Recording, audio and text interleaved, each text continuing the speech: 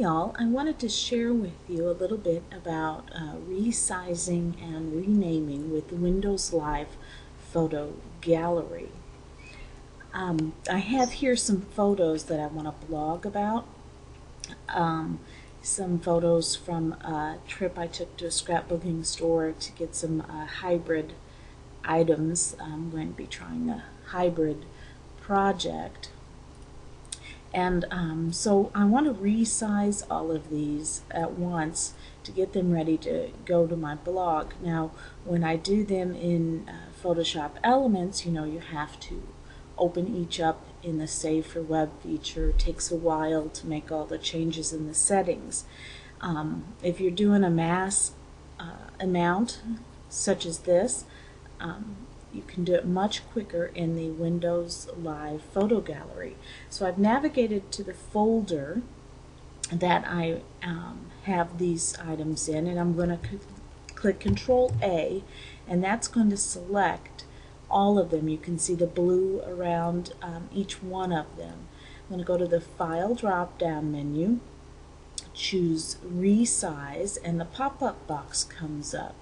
I'm going to click Browse because right now it's got this saved, going to be saved back to the folder where they're originally at, and I don't want them there. For safekeeping, I want them on my desktop, and on my desktop I have a folder just called Hybrid. So I'm going to choose that, and that's where they're going to go now. In this drop-down box is a choice of sizes.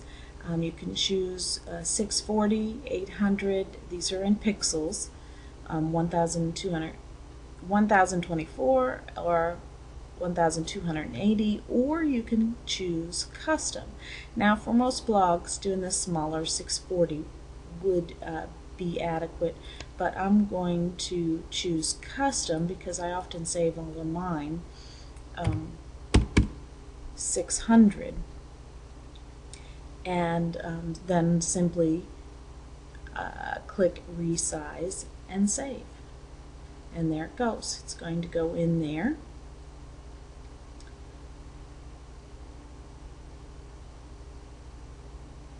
And you can see it is doing it fairly quickly.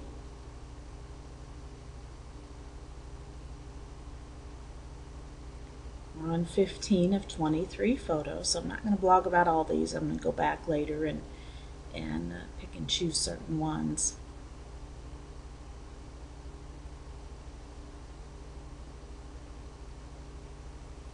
Now you can see here on my desktop is that folder. I'm going to open it up, and there they all are. And you can observe first how they're named. If I would have told this to put it in the same folder where they are, the originals are, they would have been renamed to have the 600 by 400 beside them, or whatever size that you chose. And so it has taken that longest side and made it 600 and kept things proportionate and made the other side a 400. Now let's say I want to rename all of these. If you want to even have all of your photos renamed, maybe you want to have all of them from Christmas 2008 to have 2008, Christmas 2008 in the name. I'm going to work with these on the desktop. I'm going to navigate to them. These are the saved ones. I'm going to once again select all, go to the File drop-down menu, and this time choose Rename, or you can use this shortcut of Control M. And then over here in this sidebar,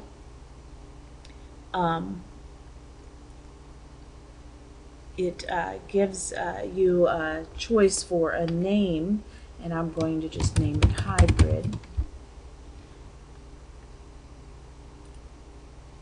And you can see it's gone back in here. We've gone to the folder now on my desktop, and it's gone back in here and renamed each of them hybrid with a number after it. And so you can see how quickly and easily that is to do, and I hope that you've learned a little bit from this tutorial. Now I'm actually going to move forward to use the editing of the photos. If I double click on this, it opens it up and I can adjust the exposure and things. I'm going to edit them right in here rather than in Photoshop, just because it's only for my blog. You can crop it and everything else. Going to be much easier than opening up my Photoshop elements. Have a great day.